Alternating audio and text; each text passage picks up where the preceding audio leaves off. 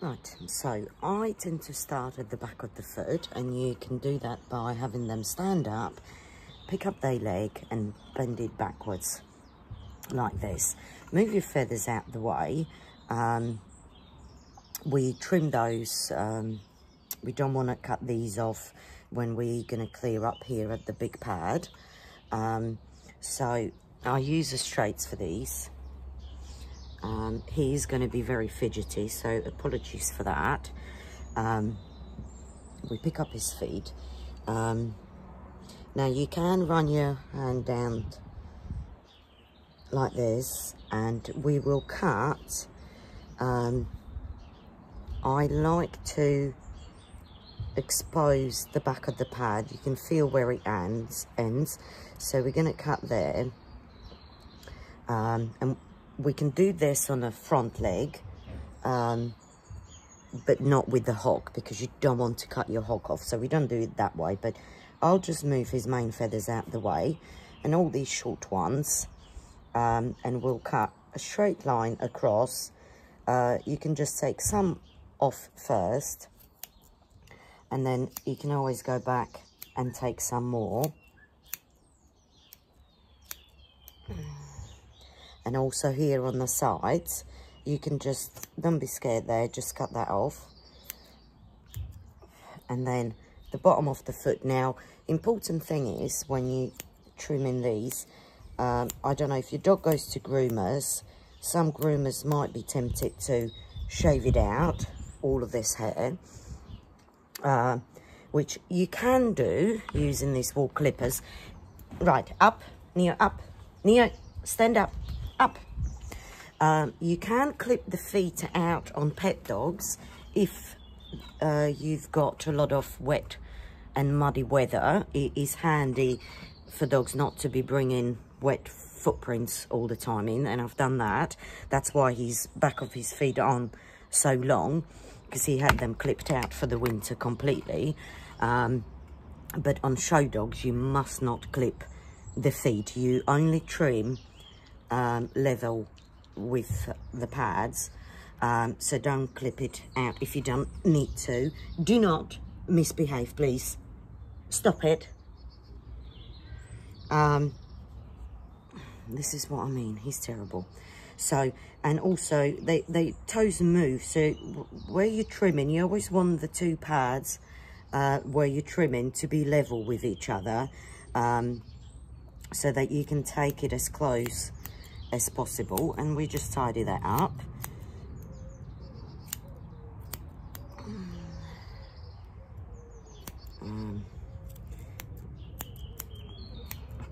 Stop.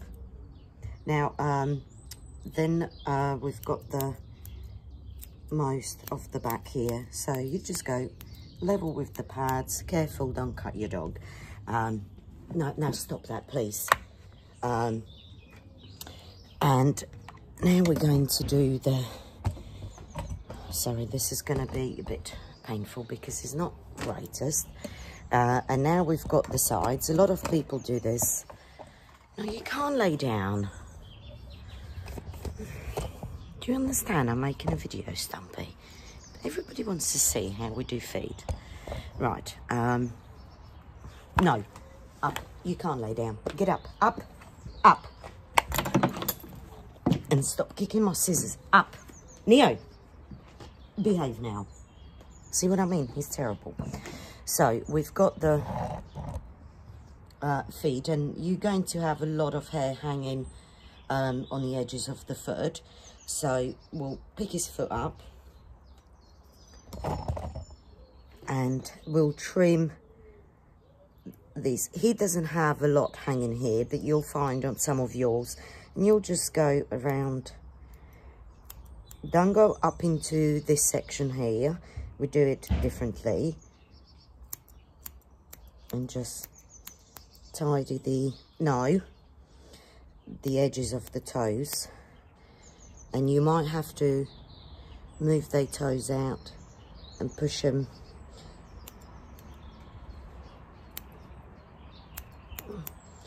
I normally do this with the clippers, but if you haven't got them, that's why I'm showing you with the scissors. how you turn the foot is totally up to you and up to the dog. Whatever's easier, then, and this is why I like doing it laying down. Stop. Because he just lays down and I can turn his foot whichever way I want to. Stop, stop, stop, stop, stop. And we'll tidy around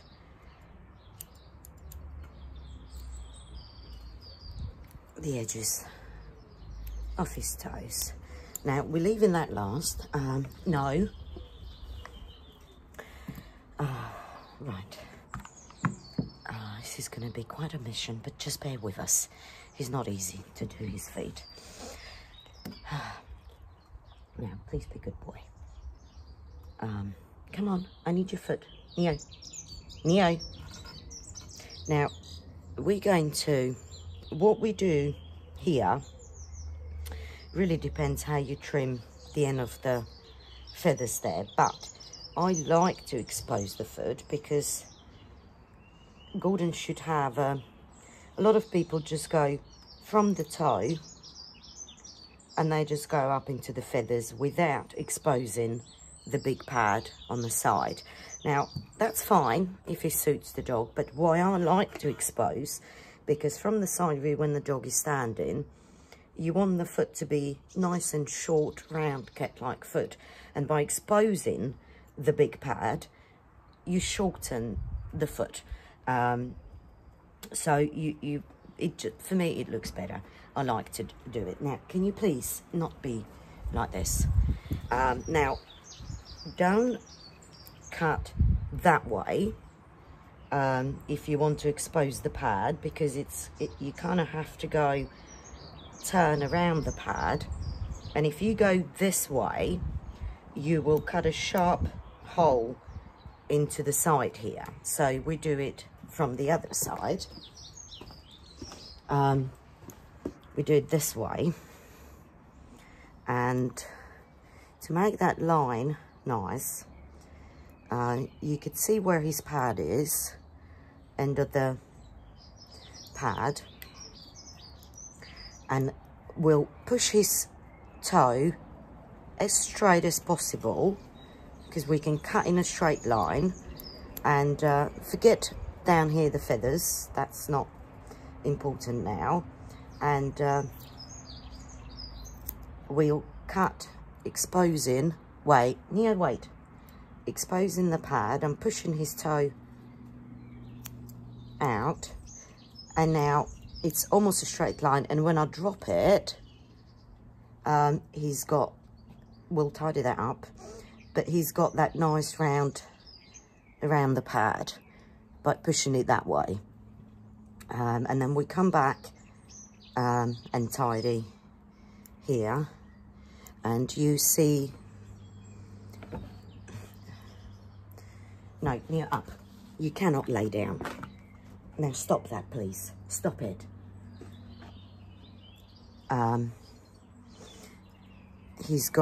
There's some hair there, the black hair. Now, no. And if we don't trim that, see there's a little bit of black hair. When he stands, it protrudes. And for that, you can take it off with your scissors. But for that, we'll tidy it up. We'll come back to that with the clippers. Now, stop now. And now I can go back and fix this sharp line there, because now I know from this curve that I've got where I need to go. Just gently. And we'll go out on the angle, but not much into the bottom of those feathers there, because that we cover up, tidy up. And now we'll come back to this black bit here above his, no. Now I know how far up I can go, because you don't want the black hair now hanging at the back here. So now we know exactly up to where to trim that. Without Stop, stop, stop. And I've got a nice curve here. And the bottom of his feathers, that's comes in to tidy up after. Right,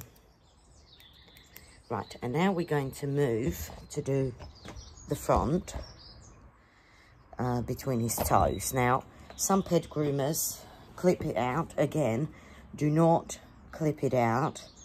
You want that hair there, but we want to trim it nicely.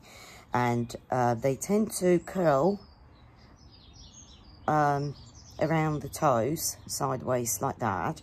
And also, if you could see, depending on the light, he's got these longer hair are quite light in colour. Now, on Gordons, you want as clean colour as possible. And so I don't want to try colour foot with tan markings. There's a little bit of black on his toes, which is acceptable. And then he's got this light hair. So I'm going to trim everything that is not black and tan because I want his colour to be good as well. So I'm not going to leave these light coloured hair there. You can brush it up, but brush I find doesn't pull. No, stop it. Doesn't pull everything up. The best is to use your fingers and just pull the hair. All right, lay down. Maybe he will lay down. No, this way. Oh, he's a nightmare. He's a nightmare, guys. Now come here. Can I have your foot, please? Maybe if we put his foot. No, because you can't see. Okay, just bear with me, guys.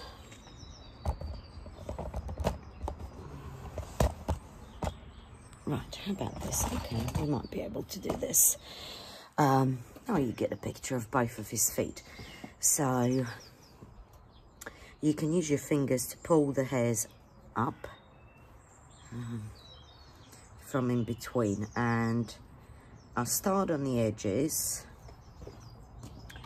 And now the aim is, when you trim feet, is only to take out the hairs that come from the middle and out sideways. You don't want to trim anything off the top of his toes. That's how you get the choppy look.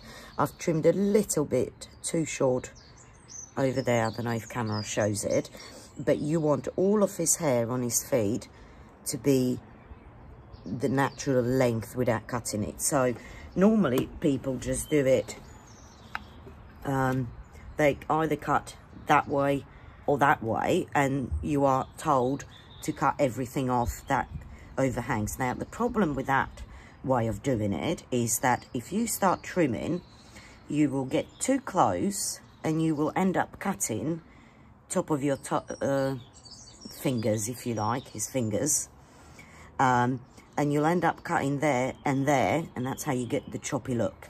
So what I do is I always work my way in that way, and pulling the hairs out on this side, it doesn't curl over, so we just trim that short. And on the bottom there, I'm spreading his two toes apart slightly, and if you see, I'm kind of moving my scissors.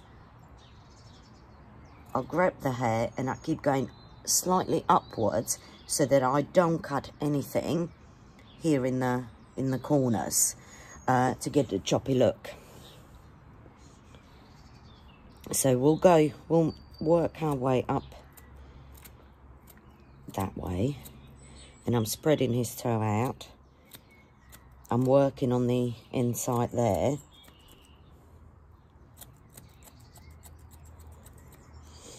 It normally goes a lot quicker, but I'm just trying to work slowly so that you see what I'm doing. Now, this one is curling over that way, so I will pick it up with I'll slide my blade under there, and I'll move the hair out. You see, I'll move it to the side, and I'll start cutting sort of level with the inside of his toe. And you see this way, I'm not cutting anything on top of his toe there where you get the choppy look. And then on the inside, then I'll use my fingers to pull out what I've missed. And again, I'll spread his toes. I'll move my blade under and I'll just come that way. And here, I'll push the hair in like that, cutting, because again, I'm cutting the corners out without destroying or putting, you know, I need your foot, stop it.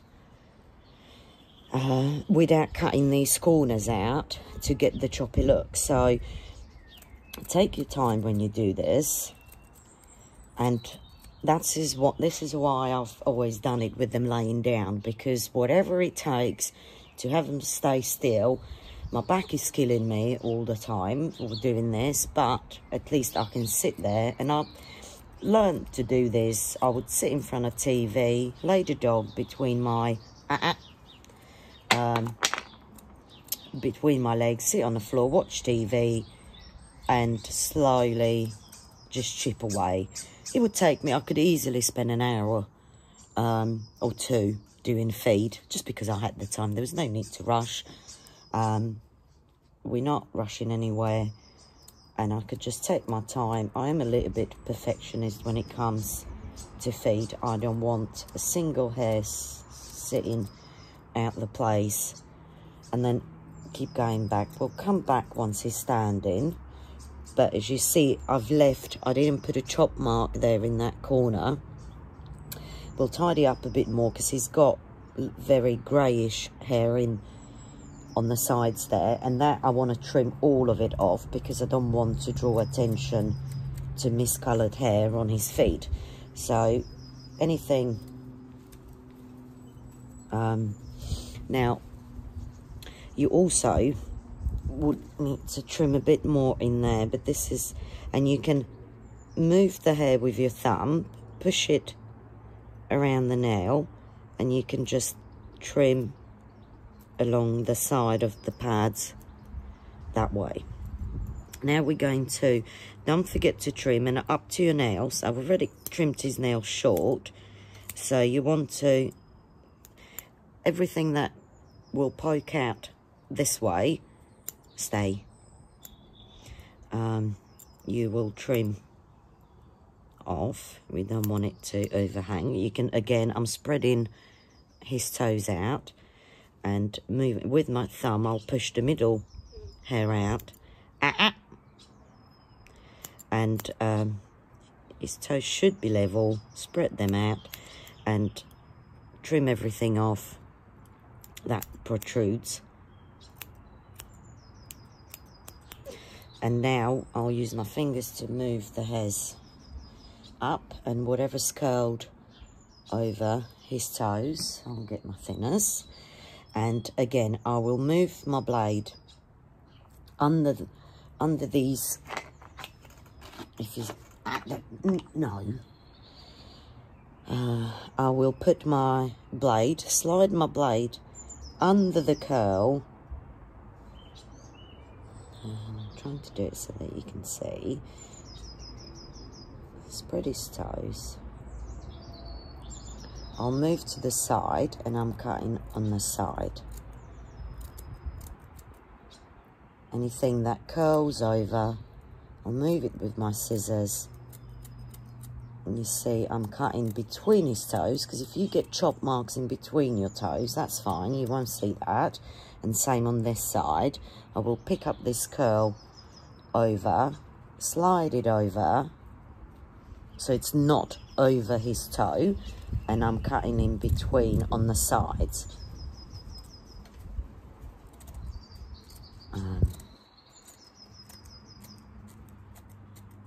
And the key is not to chop anything off the top of his fingers. And then again, we've got a lot still in the middle, and there you can spread the toes and put your scissors right in between his toes, You can take out as much as you like in there.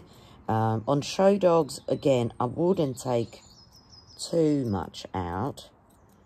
I've had a judge once to check, to actually look, because judges do like feet padded with hair for protection. Now, so you don't want to go too short, but on peds you can clear out. But again, I wouldn't clip between the toes, because if you do that, you will have a massive hole in between their toes if you take out too much. And now again, I'm going to use this motion of, let me have your foot, of going with my scissors. I'll go in and I'll cut and I'll pick up hair this way, and I'll move the scissors up, and I'm slightly grabbing the hairs with the scissors, pull them up and cut the middle bits out.